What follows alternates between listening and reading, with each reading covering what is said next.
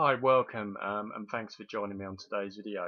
Um, in today's video, I'm going to show you how to create a campaign very quickly using the Power Editor. This isn't going to be a long video, very quick. I just want to show you very quickly, step by step, how you can create a new campaign in the Power Editor using the website conversions objective for a lead generation campaign. Okay, let's get right into it. So first thing we need to do is make sure everything is uploaded. Click on the campaigns tab and click create campaign. Name your campaign, so I'm going to call this FB ad test 3. So buying type, you've got two options, auction or fixed price. I will leave it at auction, and seeing this is going to be a lead gen campaign, click the website conversions objective, then click create. So there we go, the campaign is now created. Next thing you need to do is create your ad sets. Just very quickly, ad sets are basically used to segment different audience types in your campaigns, and that is how you should generally use them. So there we go. So click on the ad sets tab, click on the plus sign to create ad set. First thing you need to do is select your campaign we just created down here. Name the ad set, so text videos.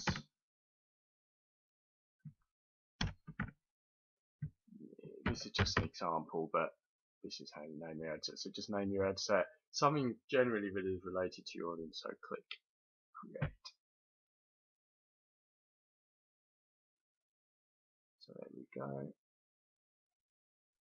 Select your audience. First thing you need to do is choose a conversion pixel. So click use a conversion pixel. I've already set up my conversion pixels. So what you want to do if you're doing a lead gen campaign, you need to install a tracking code onto the thank you page after the person's opted in, so Facebook can optimize that pixel for you to get the maximum result. So I'm just going to select my conversion pixel, click select, and there we go. It's all connected up to the ad set. Next thing to do is budget and scheduling. If you're doing a test campaign, keep your budget low, don't need to spend a lot of money. If you're in pounds, I wouldn't spend more than 10 to 20 pounds a day on the test campaign. If you're in dollars, $15 to $30 a day. So that's how you set your budgeting rules. And basically, if your campaign is performing well, usually within the first 3 to 5 days, you will know how well your campaign is performing. If it's doing well, increase the budget by 50% every week, and keep going on like that for as long as your campaign is working well. Okay, that's the budget. Ad scheduling, if you're doing a test campaign, I wouldn't worry about that. I'm not going to look at ad scheduling in this video, but you can sort of set a schedule here and go to more advanced options. Next thing I'm going to look at is my audience. I'm going to choose an audience I've already got, so I'm going to use this. Just very quickly, generally, if you're running a test campaign, you want to keep your audience between 500,000 and 1 million people. This is one of my larger audiences because I know it's performing well, but if you're new and you're testing cold traffic, keep your audience between 500,000 and 1 million people. You've got a custom audience, search for it here, and these are all my sort of different audiences I've got. Okay, if you haven't got any audiences, enter the countries you wish to target here. Next thing you need to do is put your age range in here. Generally, you want to keep age ranges between 20 to 30 years to keep it specific. Okay, you've got more, obviously, genders if you want to target all men or women. Select your options here. You've got more demographics, which aren't really going to go into. You've got all sorts of different demographics you can sort of use here to really pinpoint down your perfect audience. Okay, this is probably the most popular way you'll target your audience if you haven't got audience of your own set up, like a website custom audience or using your email data. I've already populated my interest, but you put your interest in here and you can search by generic interest or by page like I'm doing here. So now we've got our interest done. Click save, and the interest will be loaded up. So there we go. So as you can see, our interests are here. Okay, the next thing to do is look at your placements. If you're running a test campaign, keep all of these selected, but obviously analyze your FB reporting to see which placements are performing better for you, because you'll be surprised placements can dramatically reduce your ad costs if they're performing well. Obviously optimization pricing. If you're using the website conversions objective, let Facebook optimize your bidding for you, because they will use their vast array of data to get the most leads for the least cost. Okay, that's your ad set up, so let's use one of our ads. For this campaign, I am just going to duplicate, because I'm just going to run through very quickly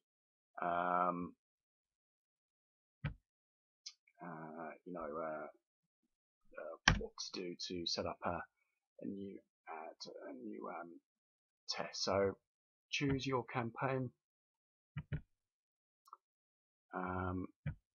into your ad set, and click create.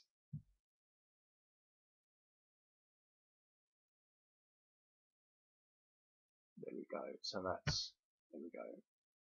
That's the advert we're going to look at. I'm just going to run through very quickly the ad we're just going to look at. So basically the first thing you need to do is connect your advert to a Facebook page. You'll see your page. You need to upload your page to PowerEditor first, but once you have, you'll see your page in the drop down options here. Next thing to do is you need to decide on what kind of advert you want to create. I'm just going to use a single product ad, but you can use multiple ads. Facebook have brought in a new option where you can have multiple products in one advert now. So if you want to do that, you can click that there and upload all your images and URLs for the different products. Next thing you need to do is input your website URL here. The next thing to do is you want to put in your main text, which is here, and you literally input it there. Just very quickly, rules for creating ad text: start off with your audience's pain point and offer them a solution, and keep your ad text really short, no more than say 2 sentences or 3 lines of text. Keep it brief and to the point. Obviously that's that. Obviously input your headline here, which basically is what your offer is. Then the description description box, which is here, which basically summarizes your whole advert and offer. This is where you upload your image. I've already got an image uploaded, but literally these are all your selections here. I'm going to use that one, and you can upload new images here. So there we go. Just very quickly with images, your image should represent what you're offering. So just sort of a thing to remember there. And another thing is, if you put in text on your image, no more than 20% text, others will be disapproved by Facebook.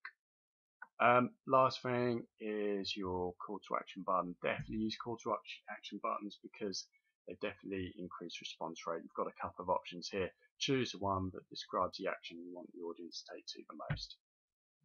The last thing you need to do, if you're using tracking from Google Analytics or another tracking provider, put your URL tracking tags in here, and your provider will give you the information from your advert that is being tracked. And that is it. These are our pixels that we've obviously attached to this campaign. All that's left to do, just check over your advert, make sure everything's fine and you're happy with it. Last thing you need to do is click the upload change button, and your campaign will be uploaded. Usually takes 5 to 2 hours, 5 minutes to 2 hours for your campaign to be approved. So there you go. Last thing I want to say, if you liked everything in this video, if you click on the annotation button above, or if you go to the description and click on the landing page and enter your email address, I can send you my 5-step FB advert template that I personally use to create high converting Facebook image adverts that get you lots of traffic leads for minimal cost, and it's a strategy I use time and again. So there you go. I hope you've enjoyed this video, and I will look forward to speaking to you all soon. Thank you.